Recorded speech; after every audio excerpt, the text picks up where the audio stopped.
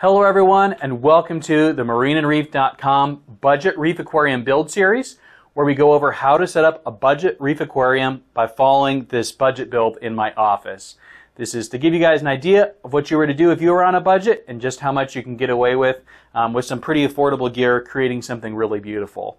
So in today's video, we're going to go over lighting. We've already gone over picking out the tank, stand, water movement, filtration, the heater.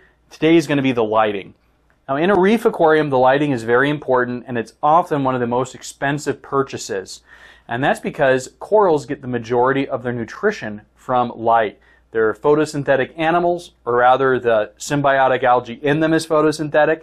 So having good light that replicates the sun is going to allow them to grow and thrive.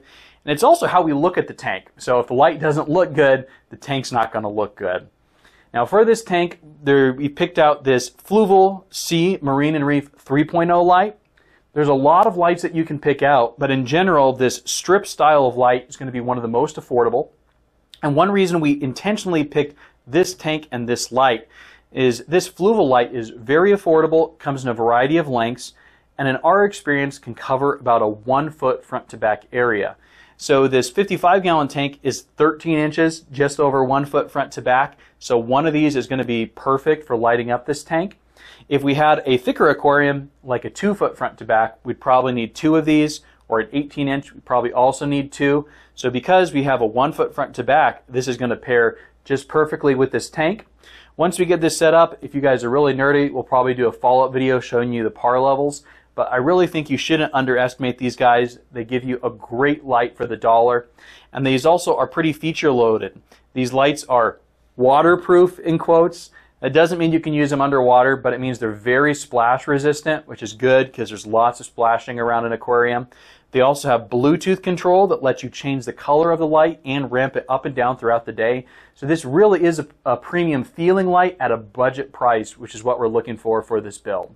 Without further ado, we're going to take it out of the box, put it over the tank so you guys can see what it looks like.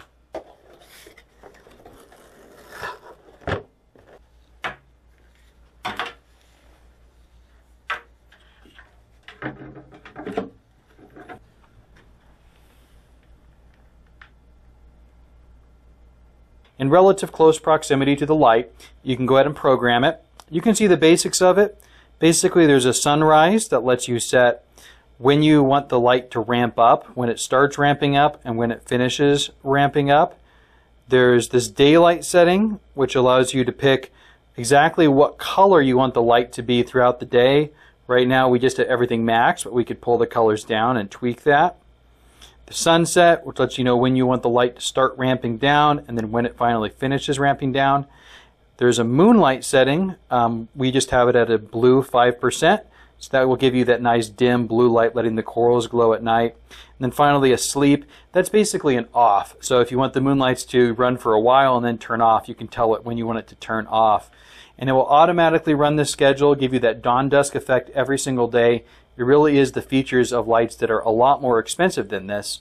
And it does have a fully featured phone app. And the nice thing about it being Bluetooth is you don't have to worry about any Wi-Fi compatibility with your router or your network. Any phone should be able to use it just fine.